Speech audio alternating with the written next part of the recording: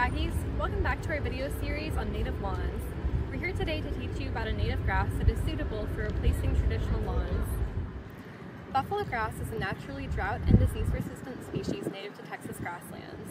It earned its name because it was once a favorite food of buffalo herds. In the mature state, buffalo grass grows to be about 4 to 6 inches tall.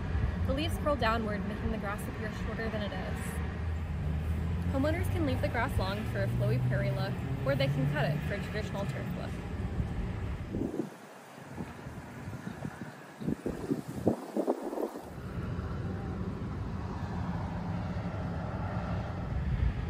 Since buffalo grass is a finer and drier leaf type than non-native grasses, when homeowners choose to mow, less clumping will occur.